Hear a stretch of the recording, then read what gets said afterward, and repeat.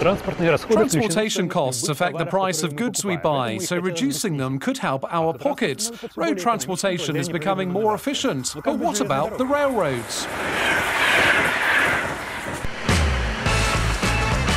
At this test site in Romania, engineers from a European research project are trying out an upgraded freight wagon, one that runs faster and carries a larger load than usual.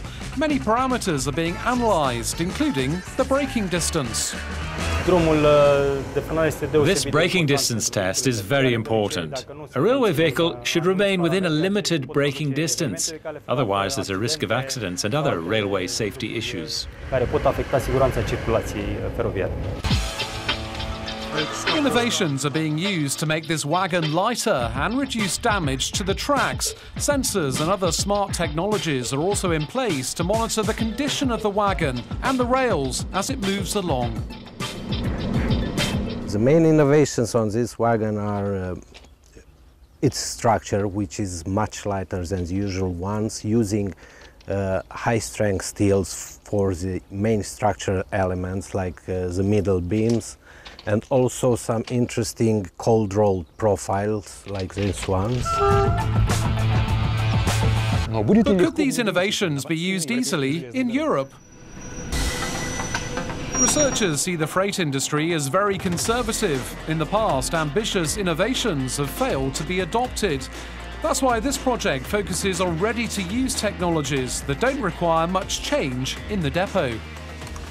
We take innovations, they are all innovations, used elsewhere in the industry, or sometimes not in the railway industry, but in other industries, and we would bring them together in order to meet the requirements of the higher speed, the lower track forces, but that it wouldn't be too novel for the industry to accept.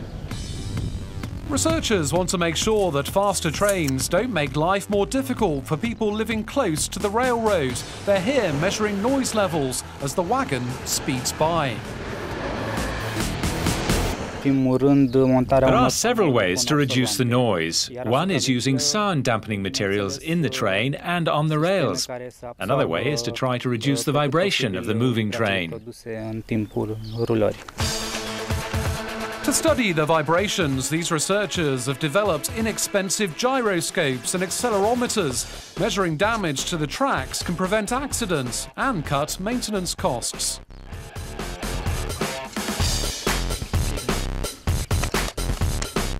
Somebody tells me there's a problem at a site, I go to the site and I say, let's put 50 sensors, one here, here, here, here, here.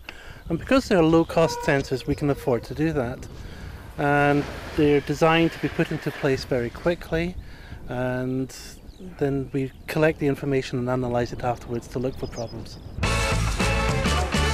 With higher speeds of up to 140 kilometers per hour, greater efficiency and reliability, researchers believe the railroad system will become more competitive and more sustainable.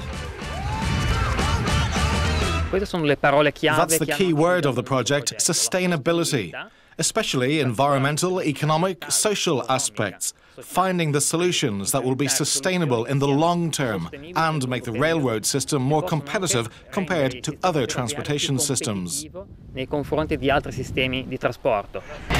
Train transport is seen as cheaper and greener when it comes to long distances. It's hoped innovative thinking will put Europe's railroads on track towards a brighter future.